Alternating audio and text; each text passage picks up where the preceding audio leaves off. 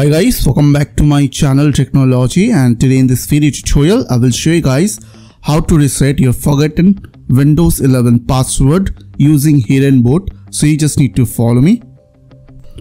So at first you just need to go to Hiren's boot cd.org website, and after go to that website, click on download button.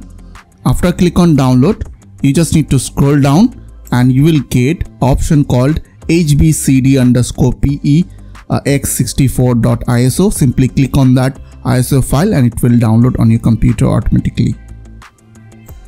Next you need to download Rufus bootable USB creator. For that you just need to go to that rufus.ie website, and after that scroll down and you just need to download standard or portable version. After download, simply go to your start menu and open Rufus tool on your computer.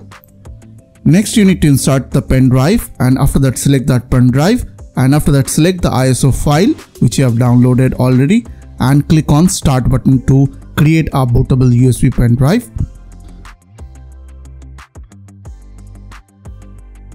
Next you need to restart your PC and boot from your USB pen drive.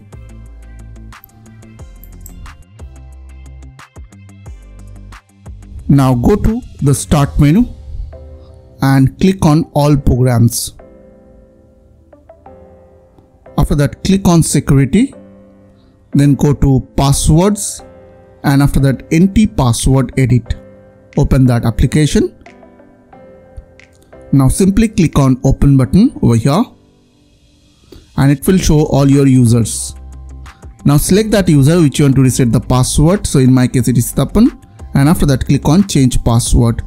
Now put your new password over here.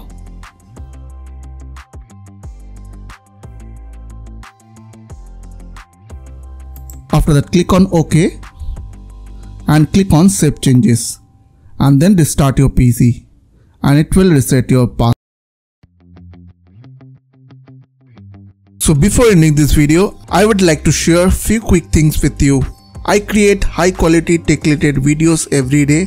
So if you enjoy my content and want to support my work, please don't forget to subscribe my channel. Also make sure check out my other videos for more helpful content. So I will see you guys on the next video. Till then, bye bye, take care.